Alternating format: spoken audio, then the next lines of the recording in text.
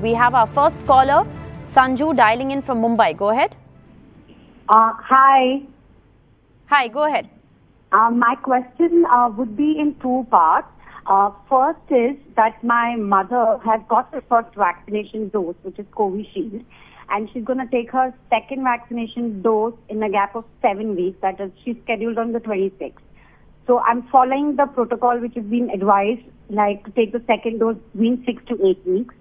So my question was that once she finishes this vaccination dose and when Sputnik comes into the market, can a person who has already been vaccinated by a vaccine which is 70%, having 70% efficacy, can then take a Sputnik vaccine which will have 90% efficacy? All right. Well, Dr. Gupta, would you like to take that on? So I just want to reiterate her question. So she's saying, can you take another vaccine after you've taken the second dose of the first vaccine? Yes. Yeah, I don't think that is advised. I think if you've taken a particular vaccine, in your case you took Covaxin, you should stick to that for the second dose. And after that, you do not need another vaccine. That is your protection. That is your immunity. So, percentages don't matter much in these cases. The fact that you have antibodies is the most important thing, and you will be able to fight off the infection effectively with those antibodies. So, your mother has taken Covishield. She must take the second dose of Covishield, and there's no need to take another vaccine that may have a higher statistic at a later date. That's an important clarification. Arpan Bose is dialing in from West Bengal. Go ahead. Good afternoon, Rishika ma'am and other respected doctors. I am Arpan Bose. I have two questions for all of you and for the world also.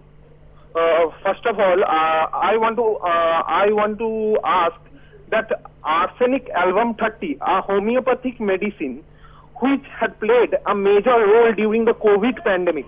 So we can take it after taking vaccine. And secondly, I want to ask those who have stones in kidney, they what COVID can do with them. Dr. Jain. Okay. Thank you for your question, Mr. Bose. Dr. Jain, homeopathic medicines, can they be taken or on a continued basis after vaccination?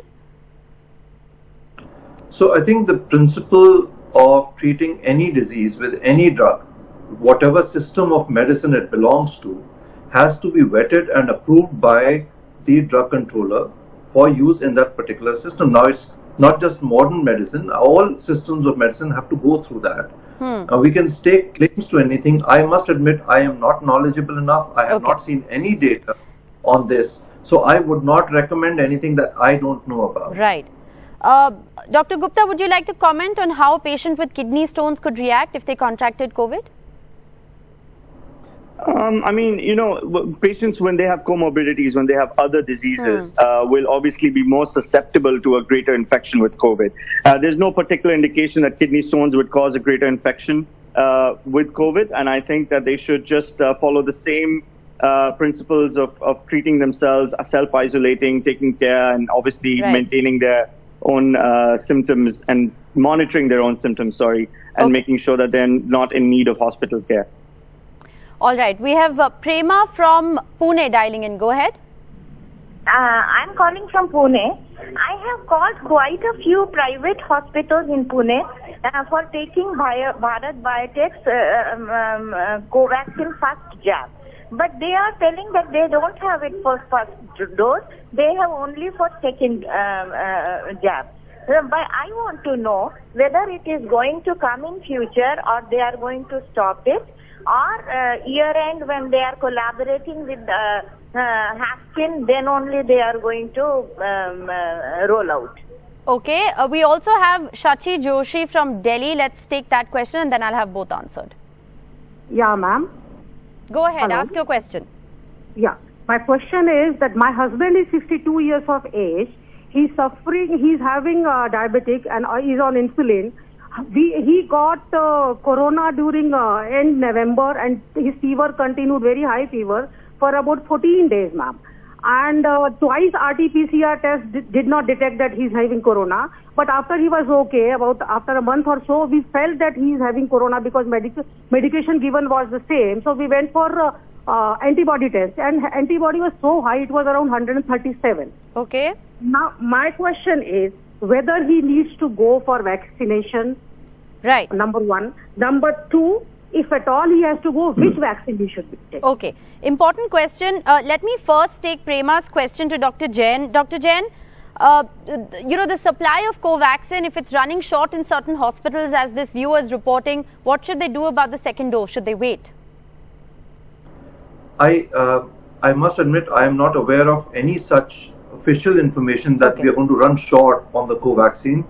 As far as I have heard, that they are actually going to ramp up production, and there will be enough second doses to go around. Right. And I do not think that the government will be so irresponsible that they will start the vaccine without having, the adequate numbers. So I haven't heard anything to that effect. Okay, so you should perhaps cross-check that information as well. To our viewer, you must contact the nearest hospital and cross-check that information. Dr. Gupta, would you like to answer the question about the 52-year-old diabetes patient who has very high antibody count now? Which vaccine should he be getting, if at all he should be getting one? Whichever vaccine is available in that area. Okay. And he should get the vaccine still? Yes, you should get the vaccine still. Antibodies, because of previous infection, do not ensure that antibodies will remain in the future. With the new variants coming in, with the different infectability of the variants, it's essential that you get protected with the vaccine. Whichever vaccine is available, please go and get it.